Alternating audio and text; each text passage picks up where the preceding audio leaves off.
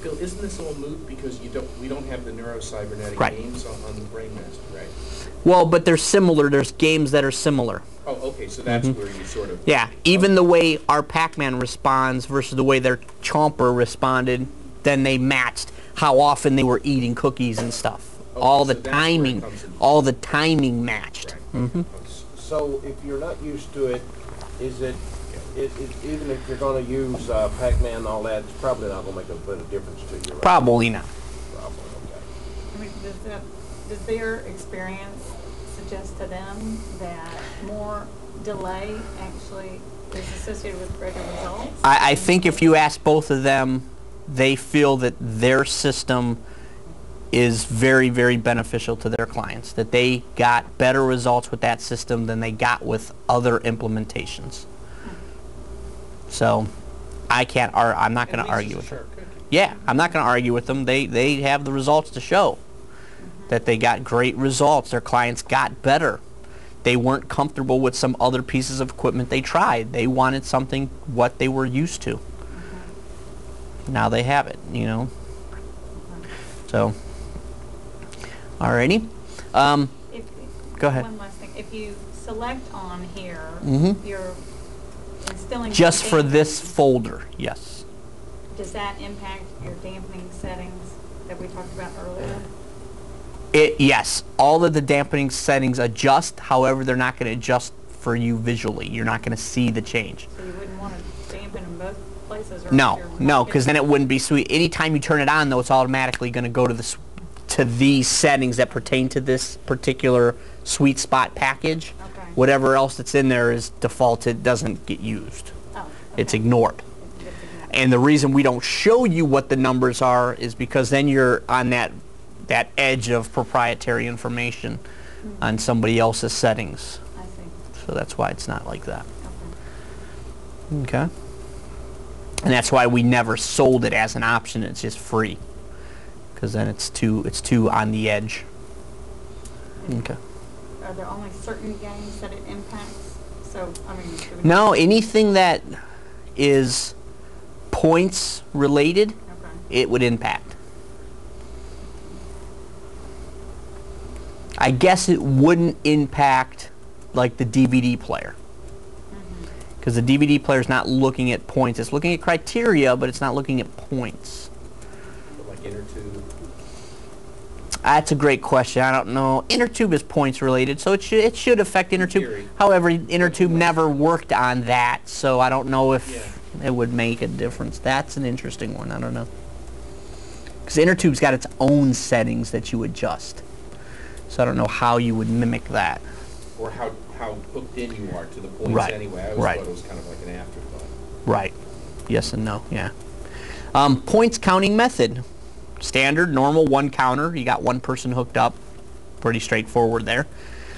Split for two players is literally like a peak performance application where you're going to have two people competing against each other on one 4x4, or couples training.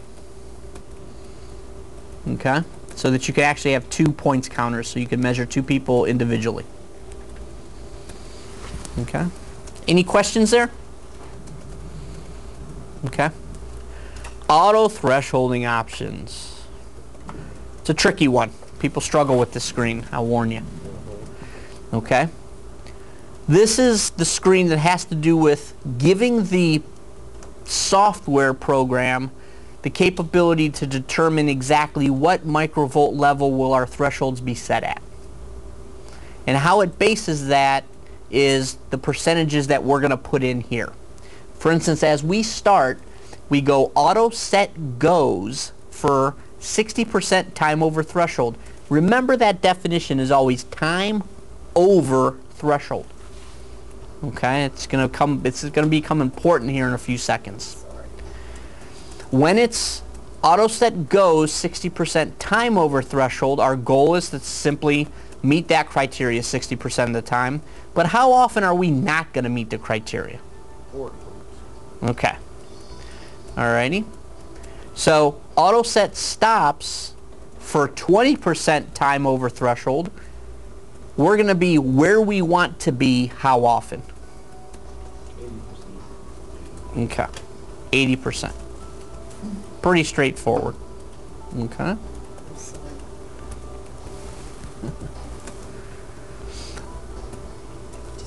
Default is auto threshold. Yes.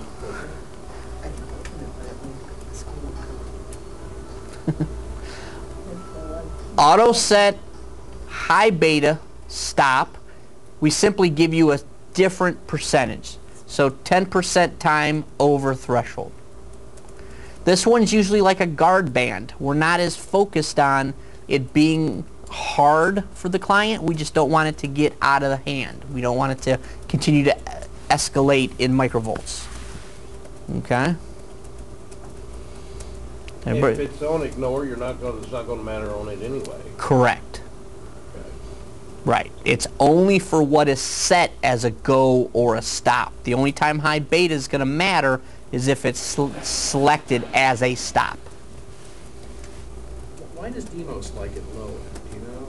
Likes it lower than He 10? likes it at 5 and, you know. As a guard band. He simply doesn't want it to be really a quote training variable. Yeah. He just wants to make sure that you do not let high beta increase so that anxiety or something else can creep in.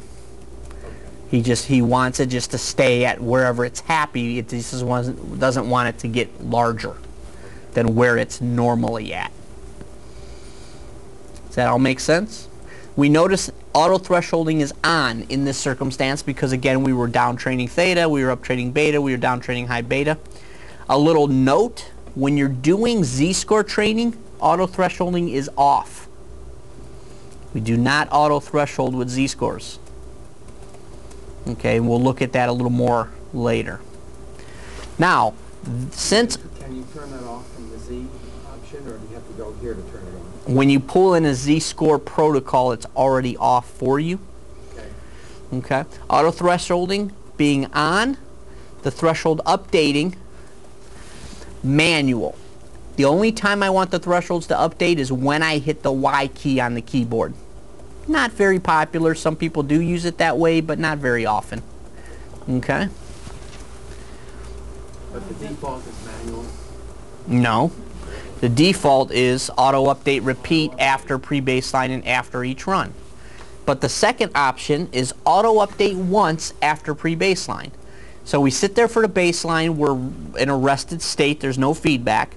The computer after that 30 seconds or minute, whatever we have the pre-baseline set at, will look back over time, say this is where the threshold would need to be to meet the percentage that we picked.